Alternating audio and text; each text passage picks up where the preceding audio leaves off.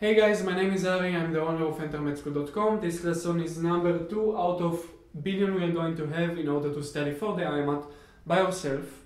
Today we are going to talk about critical thinking, and the first skill I want to teach you is assumptions. Let me give you an example for a question for assumption. I will read it out loud and you will see it on the screen. Which one of the following is an assumption of which this argument depends?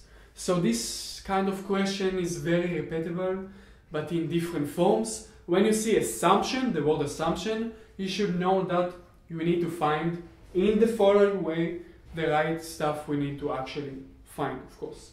Great. Now don't check the answer. We're going to solve it together and to see how we are going to solve assumptions skill questions into the future.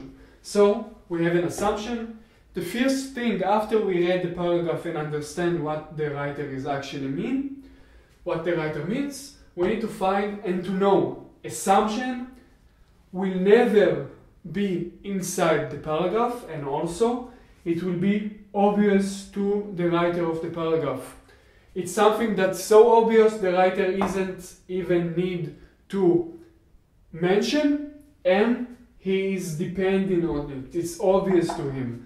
Without it, the argument is weaker, much weaker most of the time. So without it, we are going to have just a baseless argument from this. We're not going to have any obvious statement. We're just going to have a very weak paragraph that isn't based on anything. Next, and this is the most important, it's going to lead you and to follow you actually the entire IMAT studies and the critical thinking. For every one of the 7 types of questions we have in critical thinking, you always need to ask yourself why. Why is the argument is weaker if it's obvious to the writer that the assumption is that and that? Why without the assumption is the argument is weaker? Just go all the way around. Ask yourself why is this statement is baseless without the assumption? Why is this statement is much weaker without this assumption? When you have this answered and you can go to the statements, to the answers and see yourself. So assumption for these specific questions. We are going to have an assumption.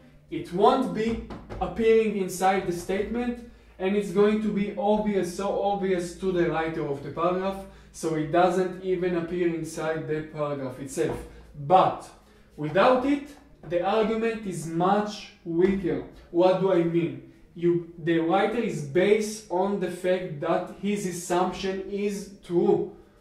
And if it isn't true, his entire paragraph is baseless. So we need to find something that strengthens the paragraph of the assumption of the writer. So, and we need to ask ourselves why it is weaker, why it is obvious, and why, and if, of course, it isn't appearing inside the text. So let's dive inside the question and see if we are right. Most of the accidents involving young people were the fault of the young drivers. Okay, ask yourself, is this actually strengthening the assumption? Is this the assumption? Yes, because why? Why is this the assumption?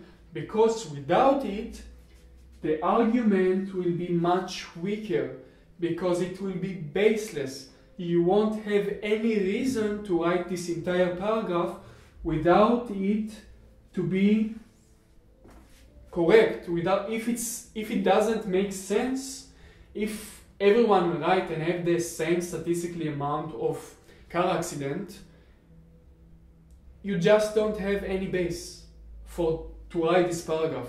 So the writer it's obvious to the writer of the paragraph that the problem is within the audience of the young drivers. It's obvious to the writer of the paragraph. So you answer the obvious, you answer if it's weaker or strengthen the argument, and you ask yourself why, and you went all the way around. Thank you for joining me for this lesson. We are going to talk in the next lesson. We have 6 critical thinking skills left, so we are going to talk about each one in the future. I hope I helped you and give you another good alternative for different courses, because don't forget to enter to EnterMedSchool.com and to actually get free online study materials and escort to study medicine in Italy in English. Thank you so much for joining me. I will see you next time.